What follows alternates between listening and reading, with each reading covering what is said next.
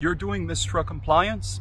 What if I told you that there's some undecidable rules that you can actually analyze exhaustively and prove the absence of MISRA violations?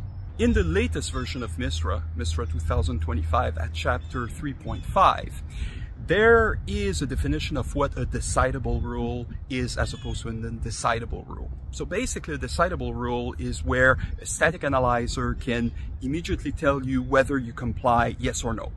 While an undecidable rule is something a little bit more mushy. So for example, the absence or presence of a runtime error. So that's rule, I believe, number 1.3.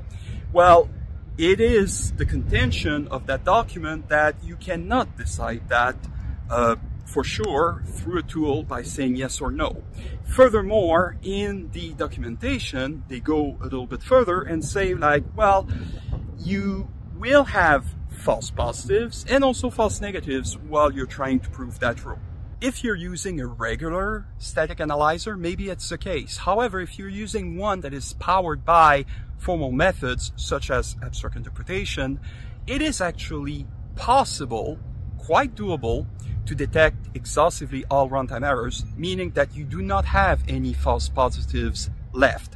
Meaning that if the analyzer says that there's no runtime error on a specific line, you can take that to the bank. It's mathematically impossible for it to happen. Of course, these static analyzers tend to find errors that are present in the code and are being frankly ignored by traditional static analysis methods.